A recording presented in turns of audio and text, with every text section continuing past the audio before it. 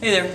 So some of y'all may remember a couple tech blogs ago, I was playing around with these, which are toroidal flowers. That is examples of poi constantly plane bending, but always doing so in a plane that is perpendicular to the plane that the hand is moving in. And it looks quite a bit like normal flowers, except for the fact that it presents a view in 3D that we don't normally get out of flowers. I've had a number of interesting conversations with some folks about these flowers, and really interesting pictures starting to emerge for me that I'm trying to figure out if it's me messing up on my geometry or whether it is an honest-to-God property that happens when you introduce plane bending into the equation. But I'm having a hard time finding a distinction between inspin and antispin flowers with these type of toroidal flowers. Let me show you why. So Charlie, a little while ago, talked me through a really interesting demo that I hadn't thought of performing with these, which is to do them in floor plane and starting off with essentially a buzzsaw. From here, we move in quarter turns, and we make our point of reference either when the poi is pointed furthest away from us or when it's pointed closest to us. Furthest away, we go 1, 2, 3, 4 petals. If it's closest to us, it looks more like 1, 2, 3, 4 petals, right? Now, the interesting thing about this is I can't tell the difference between the two of these. Aside from the phasing of them. When we play around with antispin flowers, we're used to having having a property wherein the number of petals you're doing results in one fewer the number of downbeats. That is, if I'm doing 4 petals in antispin, I am doing 3 downbeats. 1, 2, 3, 1, 2, 3, like that, versus inspin, where it's an extra downbeat. 1, 2, 3, 4, 5. 1, 2, 3, 4, 5, right?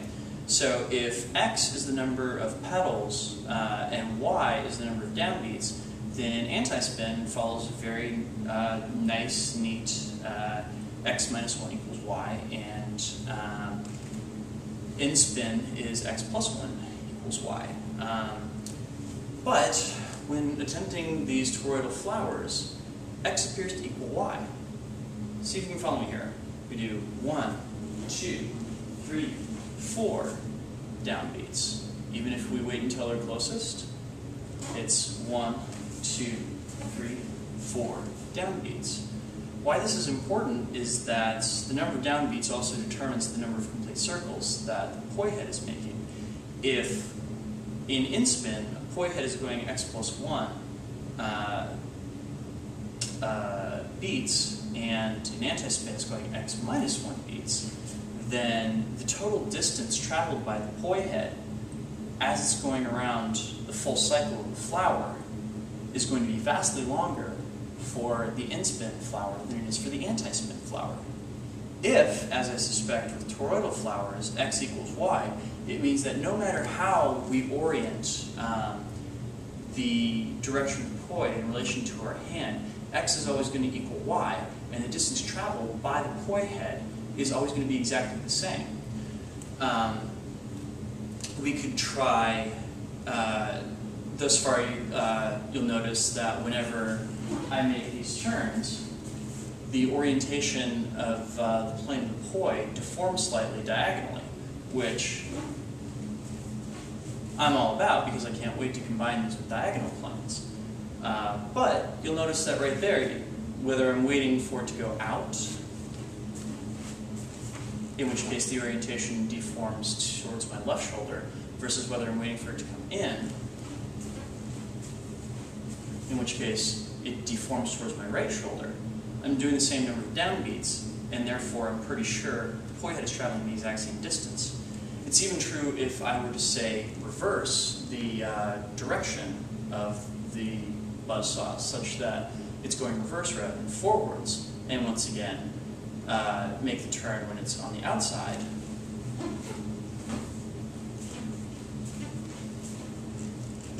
versus the inside,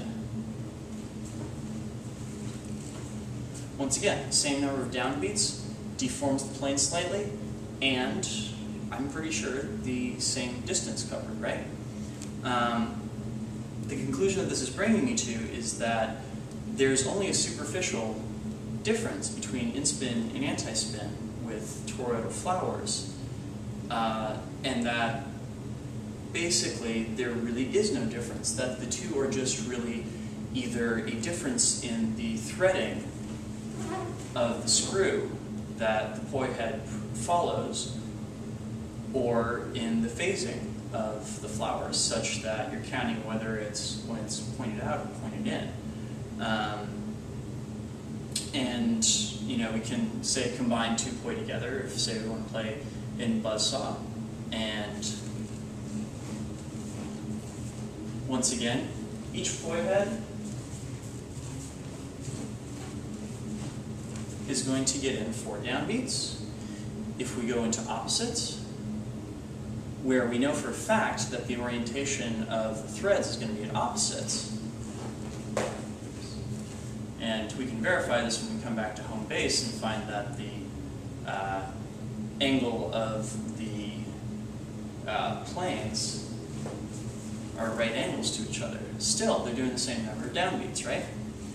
So, my challenge to you, my viewers, is to come up with a... prove to me that antispin versus inspin exists for toroidal flowers.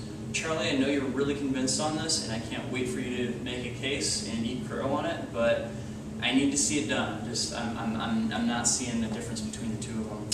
So, please leave me comments, make response videos, etc. Show me that I'm messing up my math on this one. And yeah, I can't wait to see that done, so I know what I'm doing wrong here. Yeah, in the meantime, thank you all for watching. Hope you learned something. God only knows I am. And yeah, I will see you guys very, very soon. Thanks for watching, and peace.